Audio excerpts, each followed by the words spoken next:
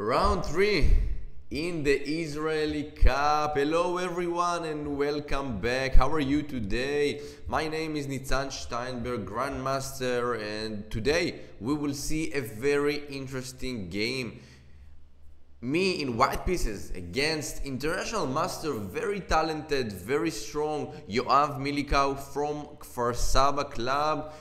This club, develops a lot of talented guys, and they are playing just amazing. So let's see this game, and before I start I must thank you all for watching and subscribing and like the video. It really helped me, and giving me the motivation that I need to do it another time. So I must admit this is the second time that I'm doing this video, because the first one I finished already the video, but my microphone was not working, so I'm doing it the next time, the second time in a row. It will be tough. Let's do it. Come on. Okay, so we are seeing the game. E4, E5, knight F3, knight F6, knight takes E5, D6, knight F3. This is the Petrov opening, also called the Russian opening, and so much games, so much players, the best players in the world who are playing with the black pieces wants to play this opening, because it's very drawish, very equalizing.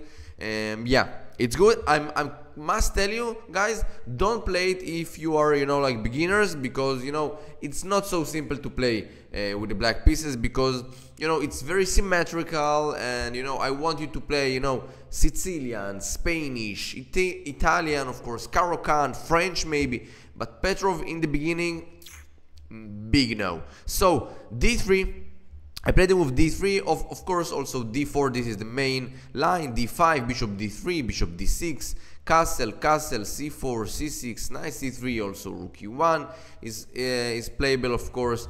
In this position after D4, yeah, so much moves here, also knight C6, there are bishop E7 or bishop G4. So much theory, so much games, you can see it and analyzing. Also knight c3, very common in the last games. Bishop e3, castle, queen d2, castle long, bishop d3, h4. He's playing knight d7, knight f6, bishop e6. Very interesting, of course. So I played the move d3. My point was, you're playing with the black pieces, you're playing Petrov. Okay, so the psychological situation that you are staying on is, okay, we want to do a draw. But now after d4, if you're playing the move d5, it will be symmetrical, and psychological view, you must do the draw. You are thinking only for a draw, and it's really good for me, because I will play like a lot and so much, like end game, and you will need the draw, and it's good for me, because when we are playing for a draw, it's not the way to play chess. So let's see. So he played the move g6, also very good good move, of course. Bishop d3, bishop g7, castle h3, just avoiding from bishop to g4, and now c5 is playing the main line here.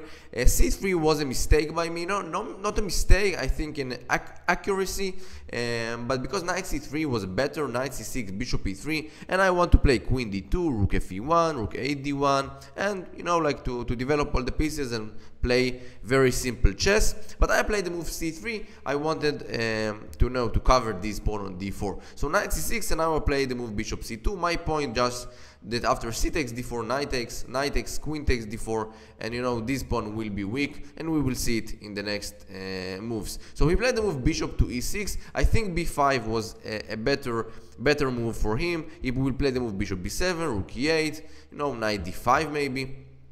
Black is totally fine, I think already maybe a better position, but he played the move bishop to e6, bishop b3. Also here I think c4 was a clever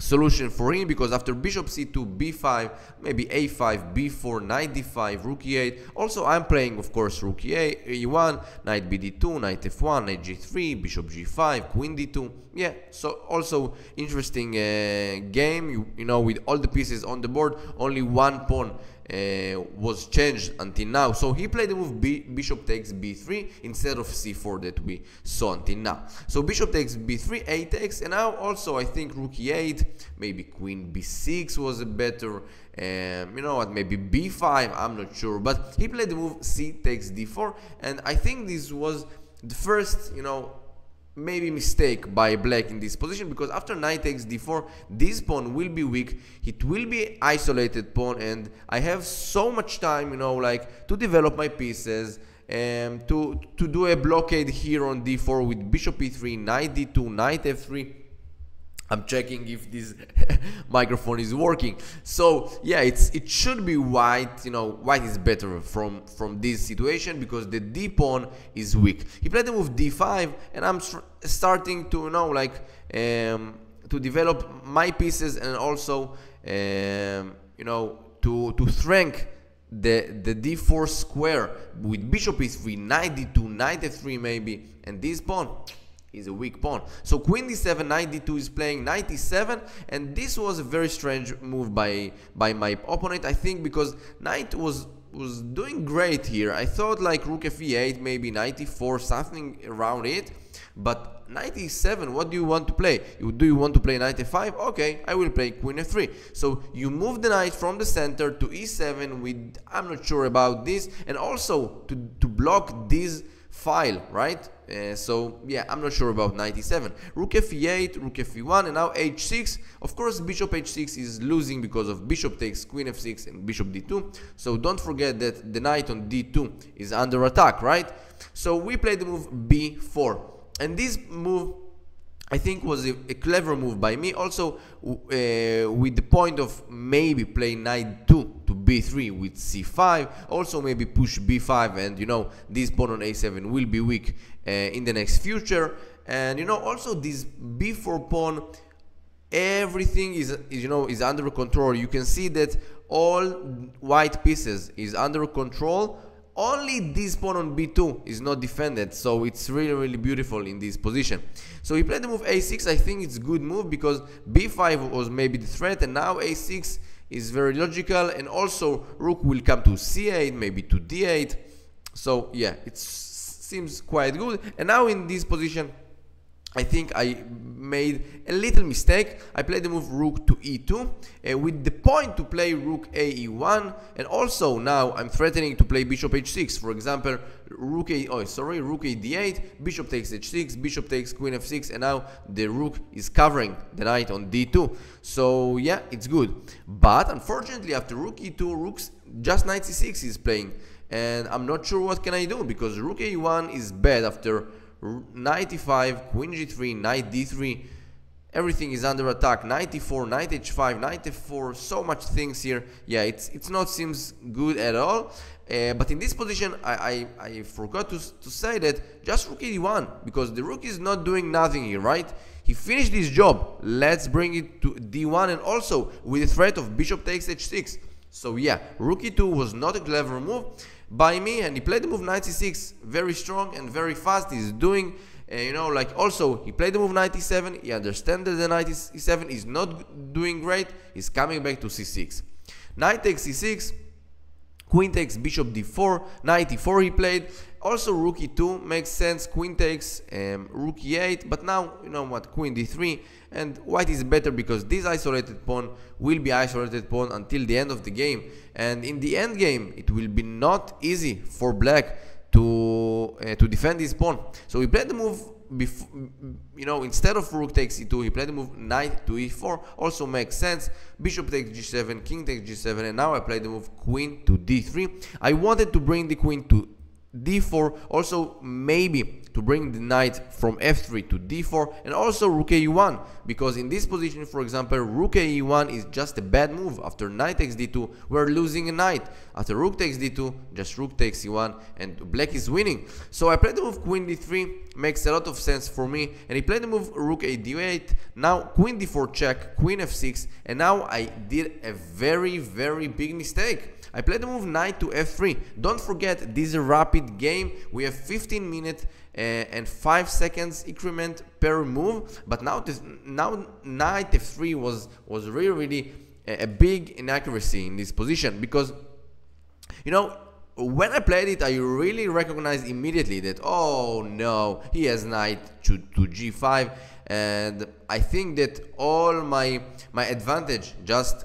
gone, right? So for example, in this position, knight b3 was much stronger. You know, this pawn will be isolated pawn. I will play rook a1, f3, king f2, and somehow, you know, maybe can win this pawn on d5 after maybe exchanging some pieces here. So I played the move knight f3 and now knight g5, and the point that after rook e8 he has knight f3 check, takes, queen d4 also, and this position, of course, black is just better. I think the pawn structure is just so bad. Oh, of course you can see it's so bad, so bad.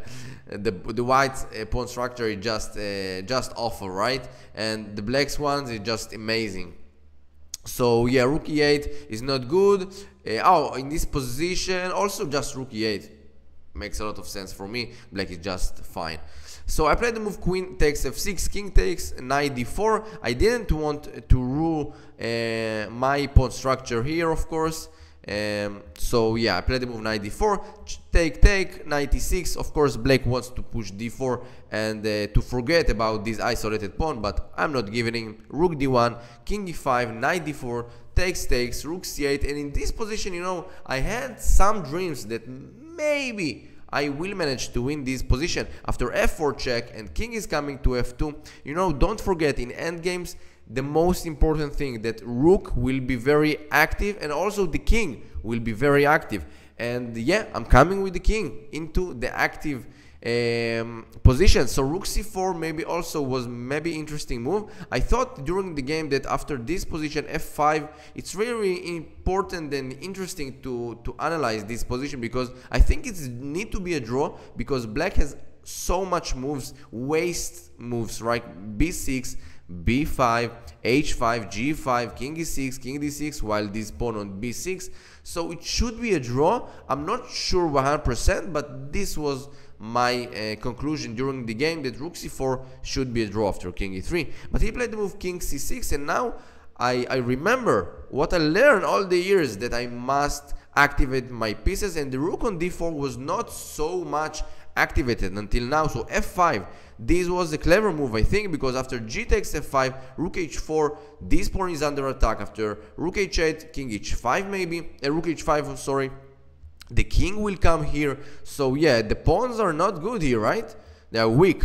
So f5 was a clever move, king d6, takes, and now rook f4. I'm coming into the game. I want to play rook f6 or rook f7, and yeah, it's not so easy for black. He's playing king e6, and now king e3 is coming with the king to the active position. Rook c6, rook f8.